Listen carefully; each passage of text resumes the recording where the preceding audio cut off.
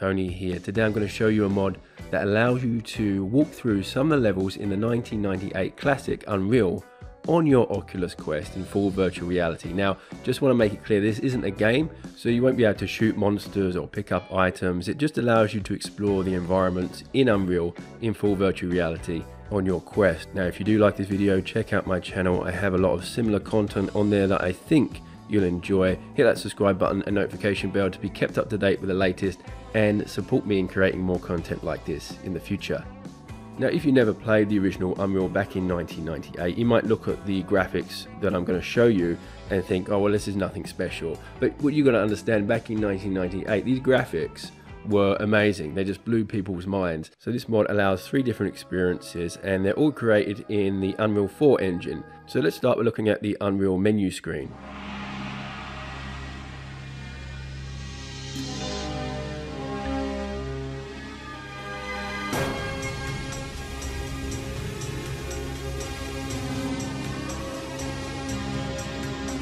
So when I hear this title screen music, it brings back so many memories for me, and it's just an awesome soundtrack. Unreal has a brilliant soundtrack. Now what you can't see is that I'm controlling my experience using the left and right triggers to go up and down and the thumbstick to move around.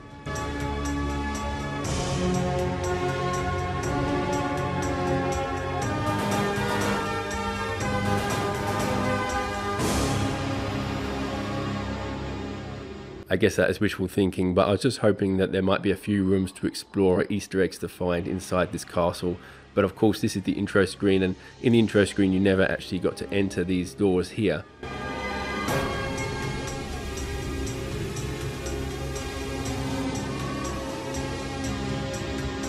Now I'll go around the back. What you'll notice, there's a lot of reflections and shiny tiles, and I remember the original being very similar. And so what I'll do is, after this, I'll play clips from the original so we can do a little comparison.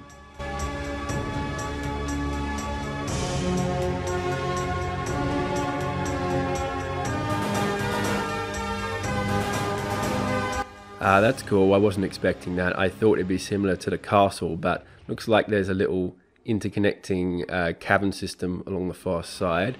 So we come out just at the top. So there's 2 openings there on the side.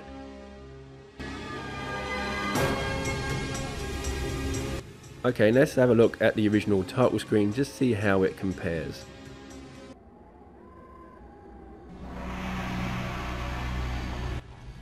The reflection on those tiles, it's insane. But I remember back in the day being quite impressed by that.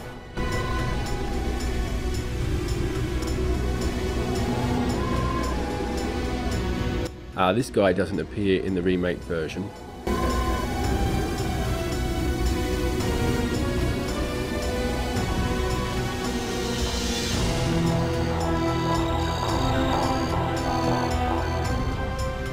Now we'll be able to see a glimpse of the caves that we saw in the remake version. Overall, they're quite similar. I think there are things missing like lightning and things, but pretty spot on. Now let's have a look at the opening scene of this game in VR.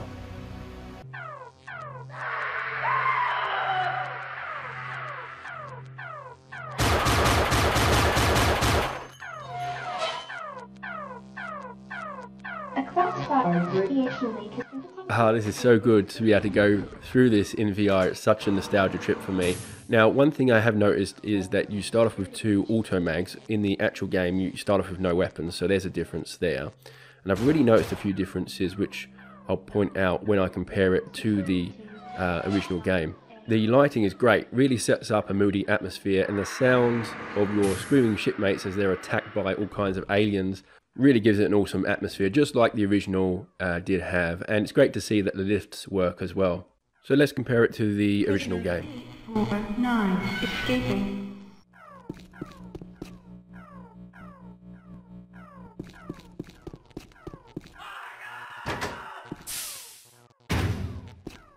So I would say the remake definitely has better lighting, probably owing to the Unreal 4 engine that it uses. And this is a bit different, this guy in the glass.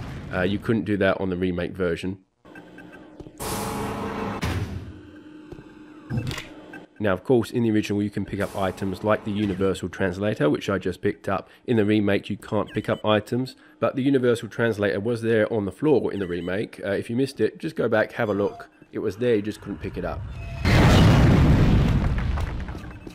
Prisoner 472 escaping. Prisoner 327 escaping. Playing this game again is just bringing back to me how groundbreaking this game was back in 1998. I know when you look at first-person shooters now, it's not uncommon to have backstories, but back then having such environmental storytelling like you see here, with the lighting and explosions and waking up in an unknown ship as prisoner 849, surrounded just by chaos and having to find out what's going on. That sort of stuff was pretty rare back then, so this was pretty mind-blowing at the time, and is still quite fun to go back today and play through. Security breaches detected. Okay, let's take a look at the VR remake. Now, there's no explosions like we saw in the original game, although that chunk of ledge does fall off, which is something, but it'd be nice to see one day those explosions added for that atmosphere. Now, what I found out as well, you can also use the guns to sort of cheat and jump up onto ledges, so I'm going to be doing that as a shortcut. Now, in this remake, I've called this orange-yellow glow around me by pressing a button, like a flashlight, if you like. I remember in the original, you needed to use a flashlight or a flare, I think, to light up the environment. And there's a difference here. The original, there's a grate covering that, but on this version, you can go down there. And that actually leads to that room we saw at the start of the game with the guy sitting in the chair that you could zap with lightning in the original version.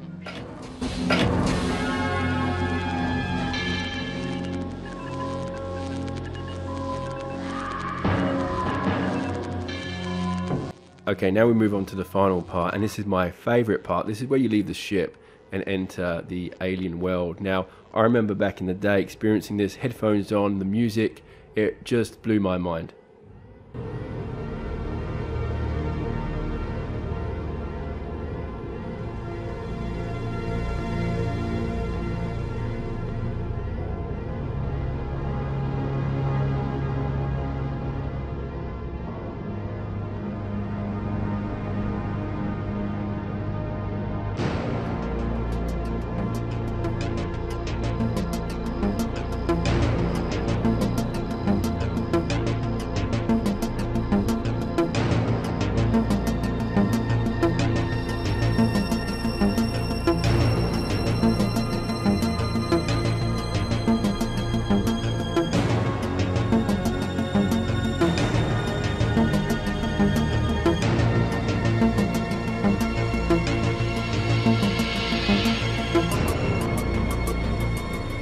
Now, out of all the memories of Unreal, this is the memory that stuck with me the most, entering the planet of Nepali for the first time. And I've got to say, even though it doesn't fill me with the awe that it did back when I first experienced it back in 1998, it's still an amazing experience, particularly in VR. So let's compare this to the original.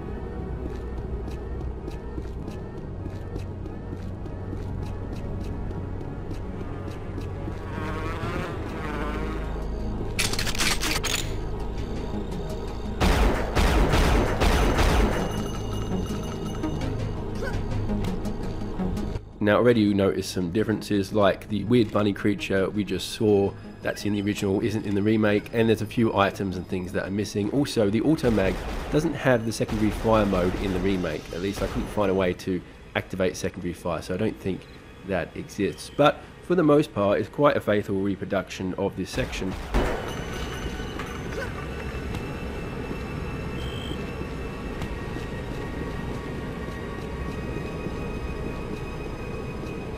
Okay, now we're going to head into this bunker. You know, this game at one point was going to see an N64 and PlayStation release, but just never ended up happening, which I think is a real shame.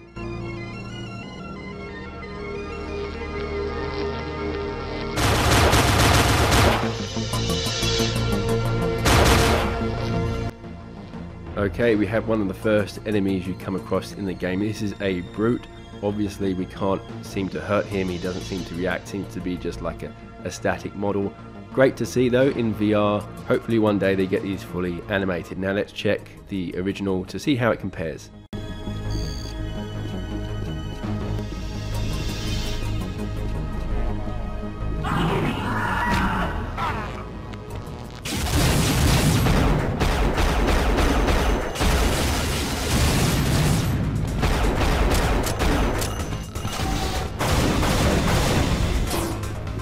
Now of course we see some of the biggest differences here. We don't see the same animations playing out, nor do we see the enemies attacking us, and playing this just makes me want a fully functioning version of this game in VR even more. Okay, I think I'll pretty much leave it there. I'll show some more footage as I wrap up this video, but if you are a fan of the Unreal 1998 version, if you did play it back then, or if you're playing it now and you just love the game, then definitely download and try this out. Now if I haven't made it clear already how groundbreaking this game was back in the day, this was developed using the Unreal Engine, its own engine, an engine that you probably know is dominating the game industry to this day. So I guess the spirit of this game still continues to this day through the use of that game engine. Now there's more to this experience and what I've just explored here. I've kept it quite short, tried to compare some of what I thought were the main points.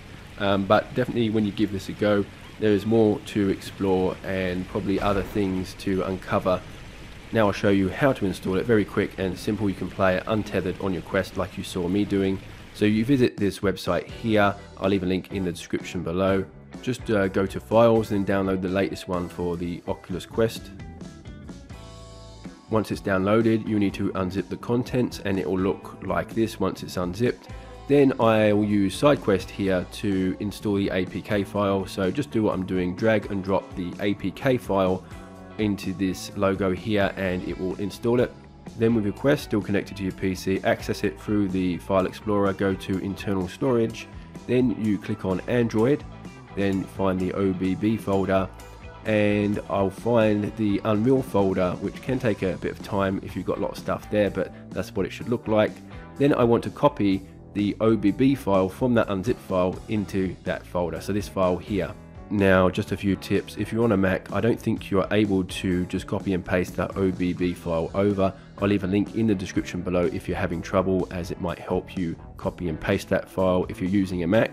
Also I found it took a while for that Unreal folder to appear on the internal storage for my Quest. I had to restart the Quest a few times and wait a while, and it just popped up eventually. I'm not sure why that is, but if you can't find it, just turn the Quest on and off a couple of times, wait a while, and it'll probably appear for you like it did for me.